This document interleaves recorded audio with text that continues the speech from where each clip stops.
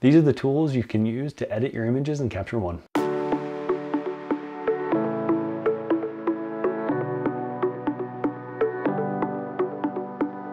Welcome to the Visual Center, I'm Trent.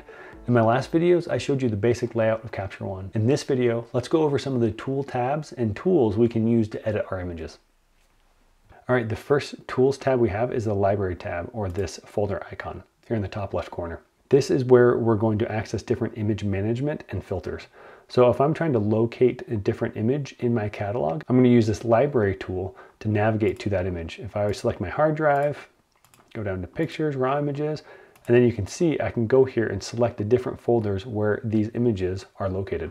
Now below that we have the filters tool. Filters are one of the great things about Capture One. I have a myriad of filters I can choose to use to filter my images. If I select the plus icon here in the tool, I can actually select and add different filters into this filters tool. So let's say if I added IPTC data for every city I took a picture in, I could actually filter based off that and select IPTC image city. And you could see, if I scroll down here at the bottom, now I sadly haven't added cities to my images, to these specific images, but I could filter based off of the name of each city where each image was captured. All right, the next tab is going to be the camera tab. This is where we're going to control the tethering options or tethering tools for Capture One. Now, Capture One is great at tethering. It's one of the reasons why I love the software. Now, we're not going to go over many of these tools now in this video, but be sure to subscribe for a future video all about tethering. All right, the next tab we have is the lens tab. It's this circle icon, or the third one. Here we can find tools to help correct issues arising from the lens we used when we created the photo, and along with helpful cropping tools. So if I select my cropping cursor up here, highlight the image, you can see I have a pink overlay of the Fibonacci spiral on my image. If I actually go over to grid and drop that down, you can see the type is Fibonacci spiral. I can also select golden ratio or rectangular, and then I can actually adjust the color of that overlay. So let's do this cyan color, and let's do 5 and 5 for the number of rectangles within the overlay. And now you can see I have 5 up, 5 down, cyan colored crop overlay. All right, this next option we have here is the color tab. This is where we're going to go to adjust and control the color within our images. Now, this is another reason why I highly recommend Capture One. The color control capabilities in the software are incredibly powerful, but very precise as well. One of my favorite tools here is the color balance tool. If I drop this down, you can see I can select and adjust the shadow, midtone, and highlights color throughout my image. Let's go to this three-way adjustment slider, and let's do a simple color grade where we cool down the shadows, warm up the highlights. Pretty easy. Then I'm going to reset that by selecting this reset button here at the top. That gets me back to my original image. Now next we have the exposure tab, or this histogram icon here at the top. This is where we're going to adjust exposure, brightness, contrast, clarity, select our white balance, all the options you see here on the left. Now, one of the things we'll be going over in a future video is this levels and curves adjustment tools. These are amazing in Capture One.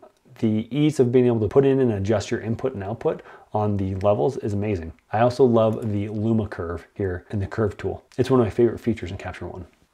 All right, next you have the details tab, or this magnifying glass icon. Here we can add and adjust sharpening, noise reduction, we can add grain, we can control the spot removal tool, and you can adjust the moire you may see in your image. Now the film grain tool is one of the best I've seen in any editing software. It's easy to control and has loads of options for applying the film grain. All right, the next tab is going to be the adjustment tab. It's going to be this clipboard with a check icon. This is where you select and apply your presets. So there are a few built-in presets with Capture One. Let's drop down built-in styles, go to spring, and select different presets that are built into Capture One. Now you notice as I selected three different presets that they showed up here at the top of this panel. And the first preset I selected was Spring 01. Now it says overridden. Every time you stack a preset on top of another, it's going to be overridden by that last preset you selected. So if I select Spring 5, now Spring 7 is overridden. If I deselect 3, you can see the adjustments that's happening. Those presets that were selected are now gone. Now I can also create custom presets, my own presets. We'll be going over that in a future video, so be sure to subscribe. All right, this last tool tab we have is the info or metadata tab. I know a lot of people don't find this interesting, but this is where you're going to find all of your image metadata.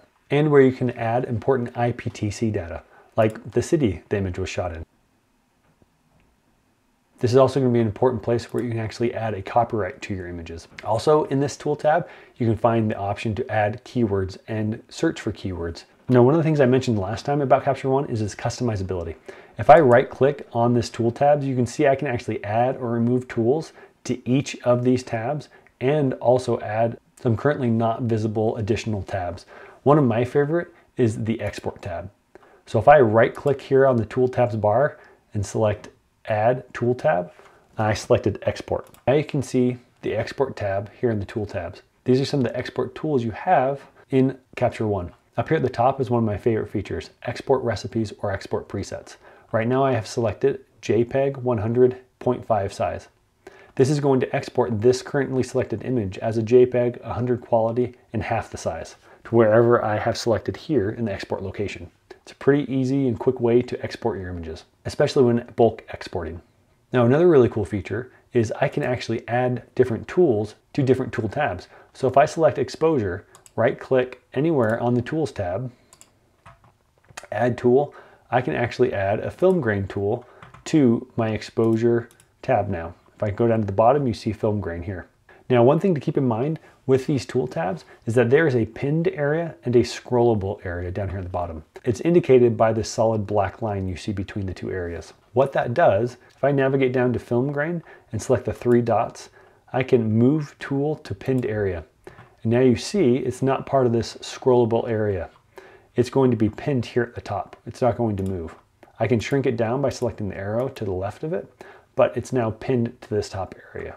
I can do that with any of these tools down in the scrollable area, like style brushes. Now I have different brushes, or the style brushes tool, in the pin area, and put it back into the scrollable area. So I can add different tools for each tab. I can even create a totally customized tool tab. If I right click here at the top again, I can select add tool tab, custom tool tab down here at the bottom. Let's call it analog, and select the icon to be, I don't know, the sunrise. Hit select add tab, and now I can add different tools. So obviously film grain, add tool, let's do black and white when I want to make black and white images. The film grain one, let's actually put that, move to a scrollable area. So that will be down here below. Let's add some other tools. Let's do the curve tool. Let's also add a vignette tool. And one more, let's do the levels adjustment tool. So now if I had a workflow or images that required the black and white adjustment tool, film grain, curve, vignetting, and level tools, I have a custom tool tab that allows me to access these tools much more quickly than going from one tool tab to the other. I can just select analog, and I've got the 5 tools I need. All right, so that's the Tools tab and tools in Capture One. We'll go into more detail in future videos, so be sure to subscribe.